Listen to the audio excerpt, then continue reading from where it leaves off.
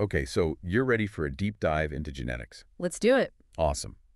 We've got this fascinating podcast episode here. I've been looking over it, and there's just a ton of great information in here about genes, inheritance, DNA, and even Yeah. genetic engineering, all that good They're stuff. really cutting edge. Yeah, so are you ready to jump in? Let's get into it. All right, so this podcast starts off by talking about DNA, like the instruction manual for life. Yeah.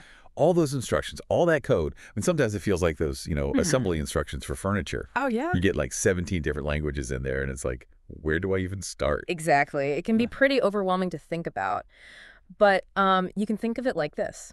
Your DNA is this incredible blueprint. Okay. It holds the code for how to build you, how to run you, everything. And all of those codes are organized into these things called genes. Genes, yeah. And genes are basically like specific instructions for making these things called proteins. Okay, so if DNA is the entire instruction manual, then each gene is like a separate blueprint for a different part. You got it. Okay, perfect. I'm with Yeah. you. Now, this podcast also uses these terms, genotype and phenotype, and I gotta say, I Yeah. always mix them up. It's easy to do. I mean, they sound so similar. But think of it this way. Your genotype, that's the actual genetic code that you inherit. So it's like the specific letters in your instruction manual. Okay. Okay, phenotype, that's what you actually see. So that's the traits that your genes express, like whether you have brown eyes or blue eyes or how tall you are. So genotype is like the raw data, and then phenotype is like how that data is translated into me. Exactly. Got it. Okay, that makes much more sense. So we're talking about genes, and that makes me think about Gregor Mendel. Oh, yeah. Remember him from high school biology? Of course. The pea plant guy. Yeah, those Punnett squares and all that. But, I mean, he was really onto something huge with inheritance, right? Huge. I mean, Mendel basically figured out the basic rules of how traits are passed down. Like why I have my dad's terrible sense of direction. Exactly.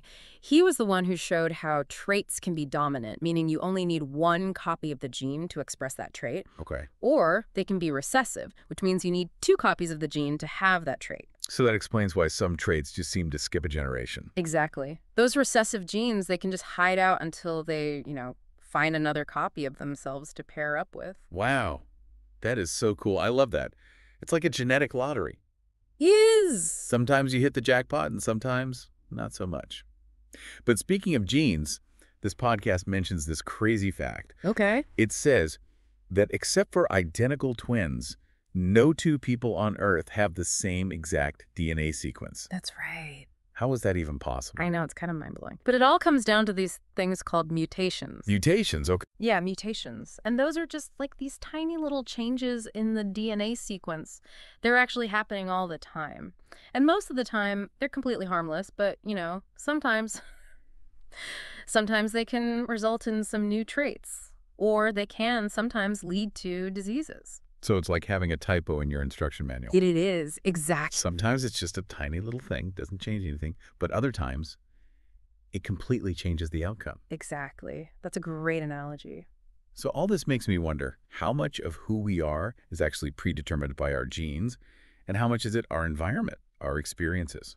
That is the question, isn't it? It's this complex interplay of nature and nurture. I mean, scientists are constantly trying to figure out how much each one contributes. Right. It's sort of like baking a cake. You need the right ingredients, that's your genes. Right. But then how hot your oven is, how long you bake it for, that's your environment. Both matter. I love that. Okay, so this podcast also gets into some of the more complex topics like molecular genetics, Yeah. which honestly sounds a little intimidating. It can be, but really at its heart, it's just the study of how genes actually do their thing. Okay. How they work. So it's like zooming in on those blueprints and seeing how the instructions are being read and carried out. Like watching these tiny little molecular machines. Exactly. And there are these processes like replication, where DNA makes copies of itself, and transcription, where the DNA code is turned into this messenger molecule called RNA.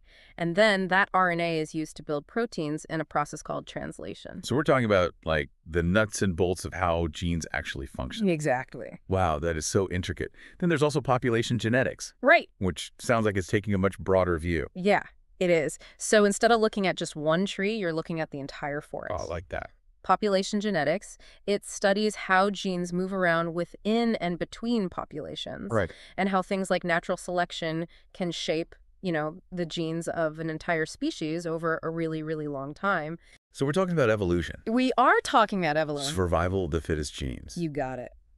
And all of this leads us up to probably the most fascinating and maybe even a little bit scary topic: genetic engineering. It's definitely the most cutting edge. Yeah. I mean, it's where we move from just observing genes to actually manipulating them. That's right. I mean, with genetic engineering, you can imagine correcting genetic defects that cause diseases. Yeah. Or, creating crops that are resistant to pests or drought. I mean, the possibilities The possibilities are incredible. seem almost endless. Yeah. It really makes you think about what the future holds when we're talking about, like, rewriting the blueprints of life. It really does. And that's why we need to be really thoughtful as we move forward with this technology. I mean, it's incredibly powerful. And with great power comes great responsibility, right? So we really have to consider all those ethical questions, especially as this technology keeps advancing. I mean, this is a new frontier for us. It is a new frontier. A Mhm. lot to learn, a lot to explore. I mean, just from this one deep dive, Right. I feel like I've learned so much. Me too. From the basic rules of inheritance to the incredible complexity of molecular genetics, and then all the way to this mind-blowing future of genetic engineering. I mean, genetics really impacts every single one of us. It really does. I mean, it's the foundation of who we are. And the more we learn about it, it seems like the more we realize how much we still don't know. That's true. But one thing's for sure, we're just at the beginning of this journey of discovery. And it's an exciting one for sure. Yes. So much more to come. Absolutely. All right, well, that was a fascinating deep dive. It really was. I'm so glad we took the time to really go through all of this. And for everyone listening out there, I hope you enjoyed this as much as we did. I hope so too. If you want to learn even more about genetics, we've got some great resources linked in the show notes. So be sure to check those out. Yeah, definitely check those out. And until next time, keep on learning and keep on exploring, because the world of science is full of incredible discoveries just waiting to be made. That's right. See you next time.